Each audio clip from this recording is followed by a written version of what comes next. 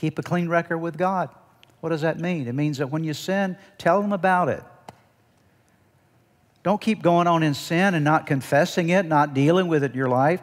Again, it's not an issue of trying to be perfect. It's that when you fail, you run to God. Instead of running away from God, you run to God. That's why we have verses like 1 John chapter 1, verse 9, that if we confess our sins, He's faithful and just to forgive us of our sins and to cleanse us from all unrighteousness. Very interesting, that word, if we confess. The Greek word for confess is the word homologeo, is the Greek term. Homo, same, logeo, word. And so confession means homo, say the same word, say the same thing about your sin that God says about it, that it's wrong, that I'm confessing this to you, God. I realize that I messed up. Keep clean accounts with God. Make sure that as soon as you're aware of the fact that you've done something that's displeased God, run to Him and tell Him about it. Ask Him for cleansing and forgiveness. Don't let those things accumulate in your life. Serve God with your abilities. Whatever ability that God has given you, serve Him with it.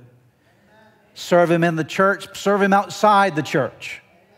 All of God's service doesn't happen in the church. Some of it happens in the church. We need to do the work of the church, and you need to be a servant in the house of God as God calls you and as you respond to that calling. But sometimes some of your service is not in the walls of the church. Sometimes it's outside the church. If you're a house builder, build houses to the glory of God. Amen? If you're an automotive mechanic, fix cars to the glory of God. Whatever your assignment is in life, whatever you do in life, do it to the glory of God. Whatever your work is, make sure that it's always to His glory and always to His honor. Not all of us are called to be in full-time ministry. He puts you in various places, but wherever you are, you're a missionary assigned by God. Do it to the glory of God, okay?